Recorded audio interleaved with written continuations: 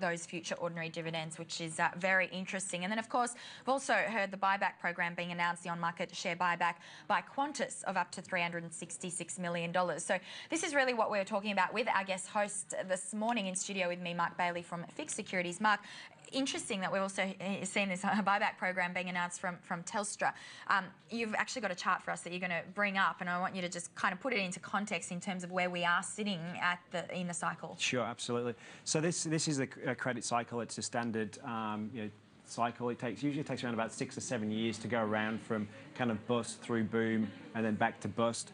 It's probably been elongated this time in terms of the central bank's action in terms of additional liquidity.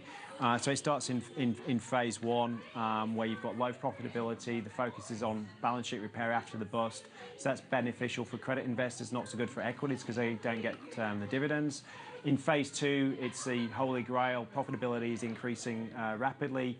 Credit spreads tighten, so it's positive for credit investors, but also equity investors get the dividends. Now, the phase three is what we're seeing at the moment and probably a bit beyond, but in terms of the actions from Telstra and also Qantas in terms of those share buybacks and dividends to try and boost the equity price and give equity investors that return that they're looking for. Not so good for credit investors because it's cash leaving the business. It's probably increasing leverage. Other signs of activity in that corporate action in that phase are debt-financed mergers and acquisitions. And I think we're probably almost into phase four, where you're seeing that bust scenario. Equities are really, really priced to perfection. There's concerns about valuations. Interestingly, we're already seeing higher default rates coming through in credit. But you're not seeing those impacting spreads and yields.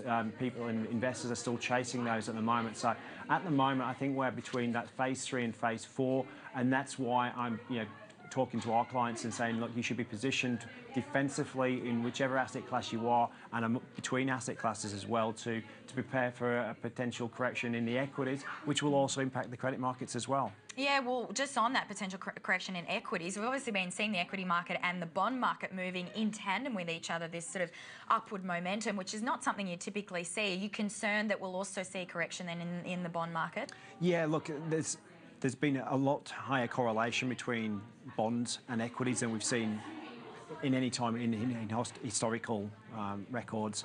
And I think that's largely driven by the central banks.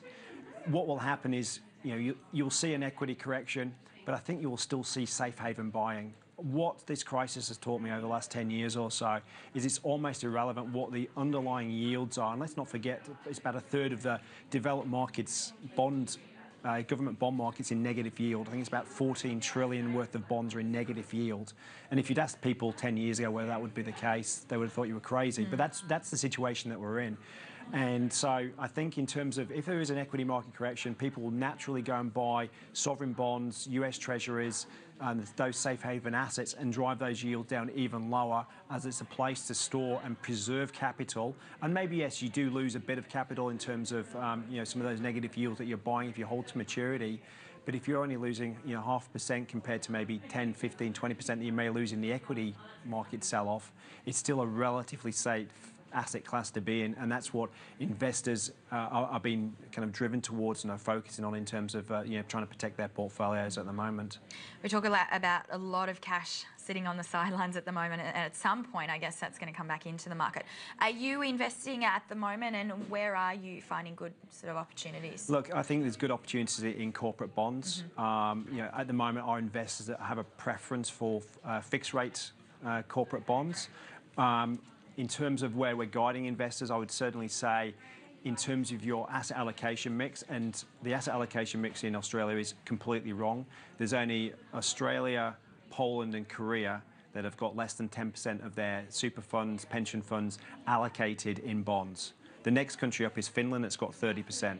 So in terms of if the equity market was to correct, Australia, along with Poland and Korea, would be the most hit from an equity market correction and less protected. So I think the biggest driver for returns is asset allocation.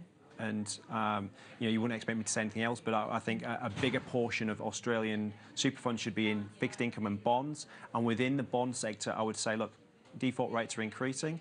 Credit spreads are probably likely to be a bit wider in the second half of this year into 2017. Position yourself more defensively. So either up the investment grade spectrum into the more AA, single A category from the triple B, and in the high yield spectrum more towards a double B in terms of the better credit quality. But again, it depends on what other assets you've got in your portfolio.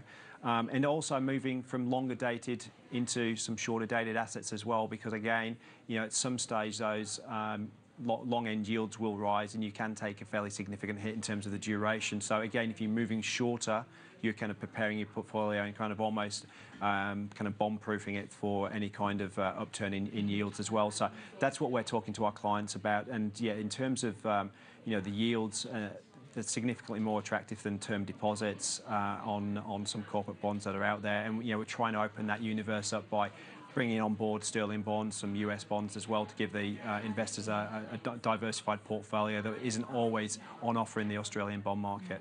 All right, fantastic. Some really good advice there, Mark. We might leave it there. Appreciate your time this morning. Thanks, Thank you. Mark Bayley joining us there from FIIG Securities. Time for a break. Coming up, a market countdown, more opening calls. Noel Yates from Macquarie Wealth Management joining us next.